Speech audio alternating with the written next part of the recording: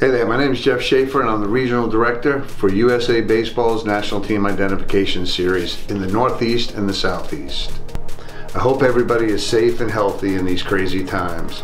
Obviously, we have to make adjustments along the way in all of our businesses, and USA Baseball's National Team Identification Series is one of those as well. USA Baseball has been following the CDC recommendations, and with an unknown future, we've had to make our adjustments. In the past years, we have run certain rounds to get all the way to Cary, North Carolina for the NTIS finals.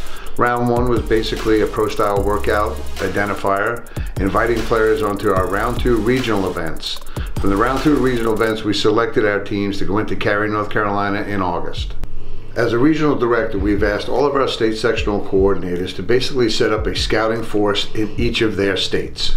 That scouting force will be asked to identify players through camps, clinics, showcases, and recommendations from highly qualified baseball people. If you'd like to recommend a player for the USA Baseball's National Team Identification Series, please email us at play@usabaseball.com.